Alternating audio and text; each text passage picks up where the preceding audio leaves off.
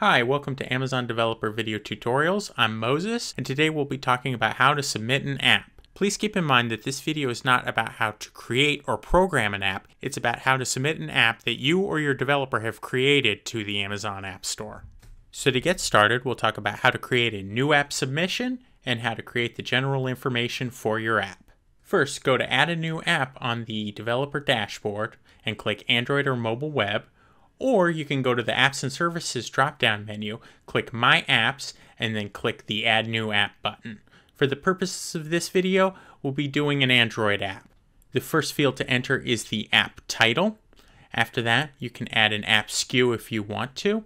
This is an ID for your own tracking purposes, but Amazon does not use or require this.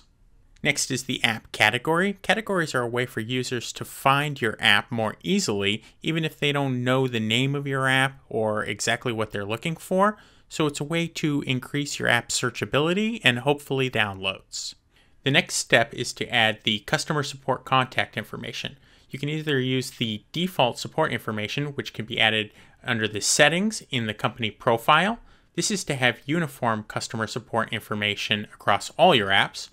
Or you can enter it manually for each individual app. The one required piece of information is the customer support email address. Click Save and you should be brought to your app listing page. You should see 6 tabs.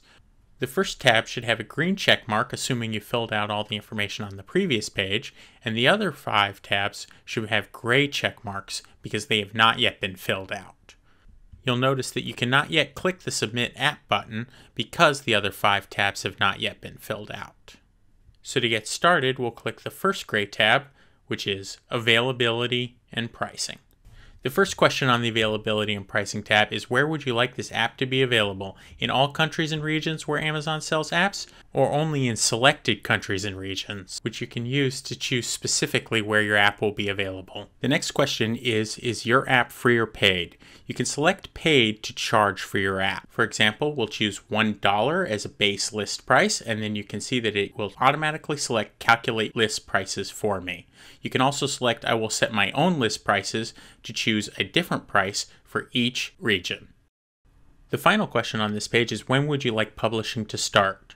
If you would like publishing to begin immediately after the review has been completed, you can just leave this blank. But if you want to delay publishing for a while, you can select a date here. Click Save and we'll move on to the Description tab. The first field in the Description tab is the display title. The display title is the title as it will appear to customers on the Amazon App Store. So if you want to update it to be different from your internal title, you can do that here. Next is the short description. This is the description as it will appear on the Amazon App Store on mobile phones and tablets. After that is the long description, which is the description as it will appear on the Amazon website. So it can be a bit lengthier if you want it to be. Next is the product feature bullets, where you can list up to 10 key features for your app in a bulleted list. Next are the keywords, which should help increase the searchability for your app. So if customers search for the keywords you've listed, your app should be more easily discoverable. Finally, you can click the Add Localized Descriptions button to add a title or descriptions in other languages.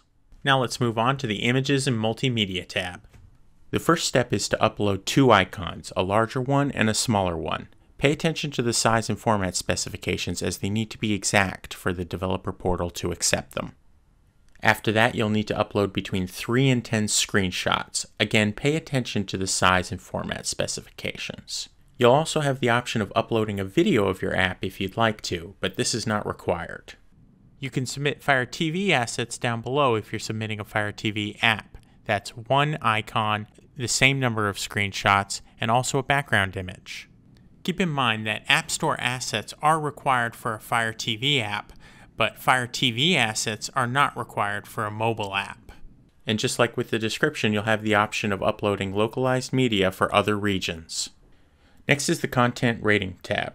So for each of the subject matter fields, you can rate your app as having none, moderate, or strong amounts. After that, you'll choose the target audience for your app. Don't forget that if your app is child-directed, it needs to follow our child-directed app policy. And then for each of the additional information fields, you can choose no or yes. And don't forget to add your privacy policy URL if your company's website has one.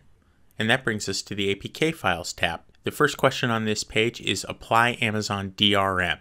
DRM stands for Digital Rights Management. Any app that has Amazon DRM requires the user to have installed and signed into the Amazon Appstore in order to use the app. It's a way of protecting your app from being distributed to users who have not downloaded the app from the Amazon App Store. The next section is the APK file. APK file means Android package file, and this is where you'll upload your actual app to the Amazon developer portal. Once your APK file has successfully uploaded, it should appear in the new Uploaded APKs section. You can then hover your mouse over the Edit option to see how many devices your app supports. Click on Edit to see which devices your app supports and which it does not, and why. You can also disable targeting for certain devices if you'd like to. Keep in mind that this is not your app's final compatibility. These are just the devices your app targets, and your app's final compatibility will be determined during the review process. Below that is the language support. Be sure to choose whichever languages your app supports. Below that is the testing instructions. If your app requires login credentials for our testers to test your app, be sure to provide them here, along with any other testing instructions you think they may require. Below that is the export compliance. Be sure you read that and that you agree before you check that box. Click Save, and you should now see that all 6 tabs have green check marks, and you should be able to click the Submit App button whenever you're ready. You'll now be able to monitor your submission in the newly available Review Status tab. We'll let you know if there are any issues, and if everything's okay, we'll let you know when the app's ready for publishing. For more information about this topic, please check out our article, Getting Started with App Submission. And if you have any further questions, please feel free to use the Contact Us form. Thanks for watching.